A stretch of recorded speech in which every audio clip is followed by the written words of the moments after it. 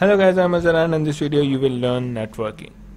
So this is another video of Raspberry Pi GPIO programming for IoT and robotics.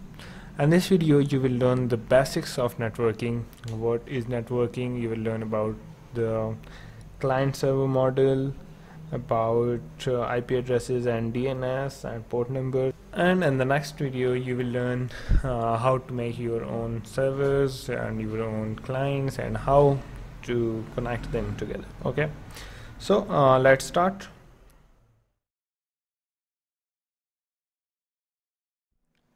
So first, what is a network? When we say network, what comes in our mind is something connected to each other. It can be people, it can be devices, etc. So a network is two or more computers or other electronic devices that are connected together, and the connection is made by cables or Wi-Fi, right? So here, as you can see, we have a main server over here and a lot of laptops are connected to it, right? These can be other devices like these can be phones, it can be a Raspberry Pi, it can be a Node MCU, it can be a sensor with built-in Wi-Fi, etc. right? So let's take the most popular model in networking, which is the client server model. So let's see. So in the client server model we have a server and some clients and they are connected to each other. So client is something that makes a request to the server, and server is something that has a lot of resources and the server responds to the client's request, right? So here we have a server is a piece of computer hardware or software. So we'll see how it can be a hardware or software that provides functionality for other programs or devices called clients. So what is a server actually? It provides some resources or some information to the clients, and first the client requests the information, then the server responds to a client's request with the information. And a client is a piece of computer hardware or software that accesses a service made available by a server as a part of the client server model of computer networks. So in this client server model we have a client which makes requests to the server for something, and the server responds to the client's request with the some information or anything the clients need. Now let's take a look at an example which will clear you concepts about the clients and servers. So here let's consider we have a shop, and in the shop we have a shopkeeper. Now customer come to the shop and ask the shopkeeper, please give me a pen, right? And the shopkeeper responds, sure sir, right? So here let's see who is acting as a client and who is acting as a server here. Here we have shop and we have shopkeeper. So shopkeeper has a lot of resources in the shop, right? And the customer has made a request for a pen, right? So here the customer is requesting the shopkeeper to give him a pen, right? And the shopkeeper is responding to the customer request by giving him a pen, right?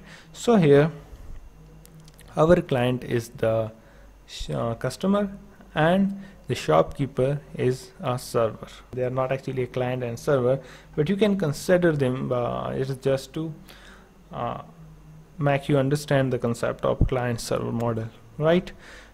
So client is something which requests the server for some information or anything, and server is something that responds to the client's request. The server has a lot of resources with it, right? So let's see an example of Google. So here and when I write www.google.com, right? So what am I doing is this is a browser, Microsoft Edge, right? So this browser is acting as a client. It is making a request to the Google servers, and the Google server responds to the this browser request by showing this page. So the response is this Google page, right? The browser is making a HTTPS request to the Google server, and in response to the request, Google server is providing this page to us. Okay, so here we are clients and Google servers are servers. So now how the customer reaches the shop, or how the customer reaches the shopkeeper, right? So if you think, how will have the customer reached the shop? By its address, right? Okay, so the customer reaches the shop by its address, or for example, if the customer is calling the shopkeeper, so the customer will have reached by dialing the phone number of the shopkeeper.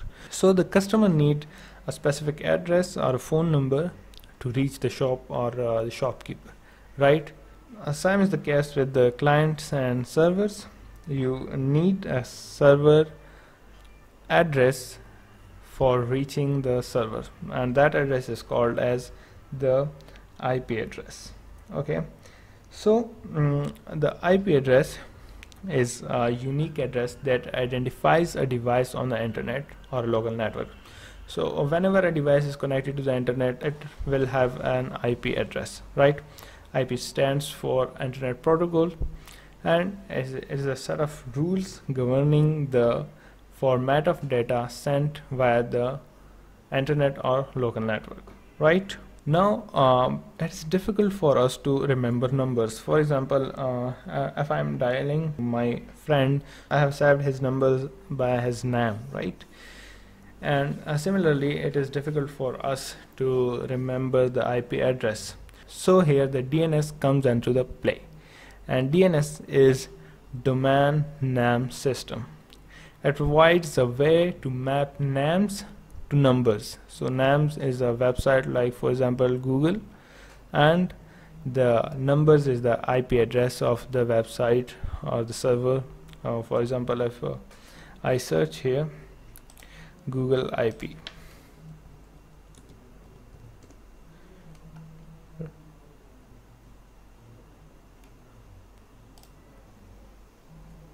so here as you can see, the Google IP is 8.8.8.8 or 8.8.4.4. so this is the Google IP, but people don't remember this number, but they remember Google, www.google.com, right?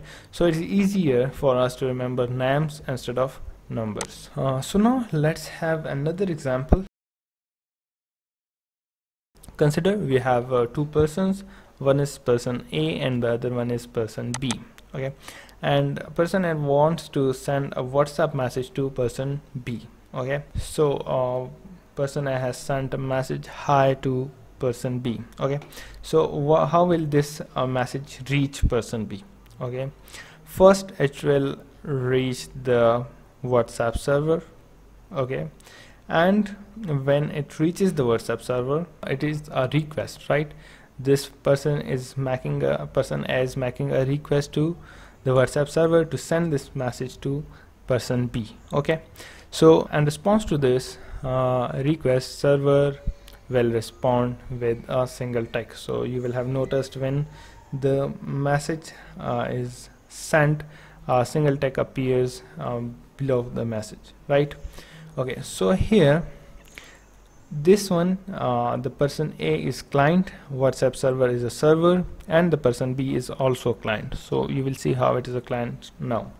Okay, so when the person B is not connected to the internet, the message is present here and the WhatsApp server, and the server has already responded with a single tick to the client. Okay, as soon as the person B connects to the internet, the WhatsApp server will send him the message sent by person A, right? So as soon as it receives the message, it will inform the WhatsApp server that he has received the message, and the server will respond to person A with the double tick that the person B has received your message. Okay, Now when the person B sees the message, it will again tell the server that I have seen the message, and the server will tell the person A that person B has seen your message. Okay, so now here how this system works. This person A's phone have an IP address, right, and it is connected to the internet, and through that IP address the person can send a message, and he has sent this message to the WhatsApp server which have another IP address, right. The server has sent that message to the person B which have another different IP address, right. Now a question comes here, and that is why the message didn't land on Facebook instead of WhatsApp. What is the thing that tells the message to land on WhatsApp, not on Facebook or Instagram or anywhere else? So here another thing comes into play, and that is the port number, right. So let's see what is a port number. So a port number is a way to identify a specific process to which an internet or other network message is to be forwarded when it arrives at a server, right. And port numbers identify a particular application or service on a system. As I said, the message lands only on WhatsApp, not on Facebook or Instagram due to the port numbers, right. And every application that is network based has a port number, so that's why the WhatsApp messages lands on WhatsApp and Facebook messages lands on Facebook, right. So I hope that you will have liked this video. If you have any questions, you can ask in the comment section, and in the next video we will see how to create our own servers and clients in Python on Raspberry Pi. Thank you.